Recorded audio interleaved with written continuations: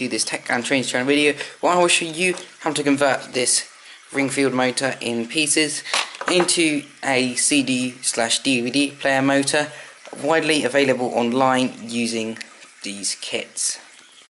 So here are all the parts from the Ringfield motor. They are taken apart, including the wheels. It's not necessarily take apart the wheels, but I just took them apart because I needed to clean the motor beforehand. It's recommended before you do this process that you clean the motor, all of it out, so that when you insert the new motor, it will be clean. For this tutorial, we'll be using Strathpeffer's Junction conversion kit, and this comes with a motor and adapter. Also, it does come with instructions downloadable offline and brief guidance. For the first step, we just need the case from the Ringfield motor, we need the sticker, and we need the adapter supplied. Apply the sticker to the Ringfield motor casing. Please note I discovered that the sticker was slightly large and didn't fully stick in, but you need to make sure you get the middle hole lined up with the rest of the Ringfield casing.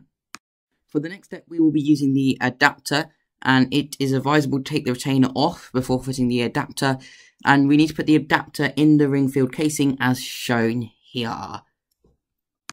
So we now got to the stage where the adapter is in place. We just got the retainer here, and here is our motor.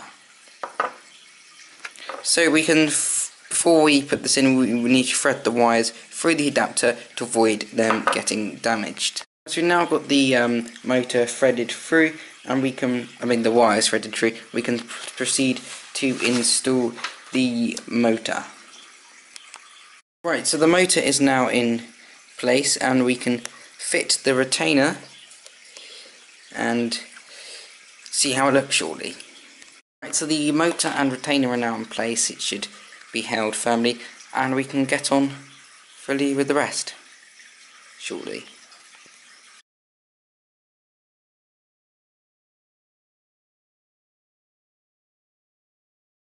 So I will be using the cog from the old Ringfield motor. I will not be using the plastic one, but feel free to do so if you wish, but I'll be using the metal cog.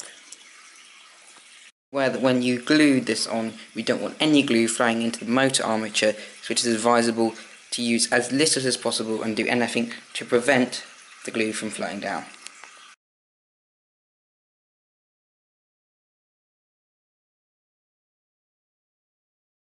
Right, so the cog is now glued on. We can put all the other cogs back on and wire this thing up. Right, so I've just got all the cogs back on. I did have a few issues with some of them not jamming. So when you put these together, make sure they do not jam. Oops, jam. It's advisable to check them with a 9-volt battery to make sure they're working before you start to wire them into the train. Right, now it's time to start wiring up. So as you can see, I've got the old wires from the Ringfield motor. This one plugs in there. It's the one that takes the power from the front to the back of the motor unit.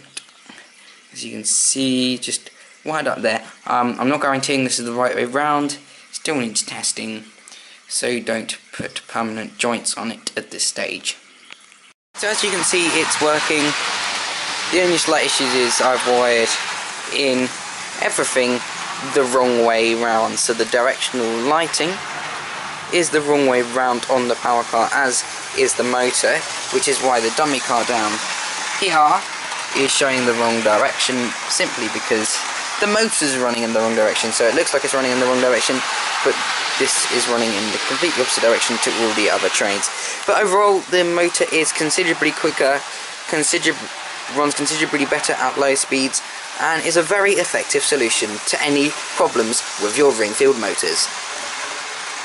Thank you for watching Tech and Trains channel.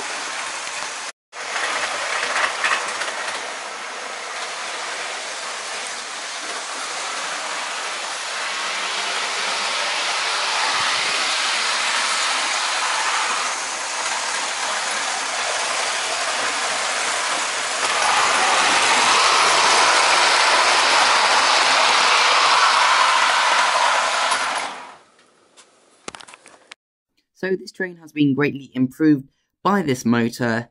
I hope you enjoyed this video, and goodbye.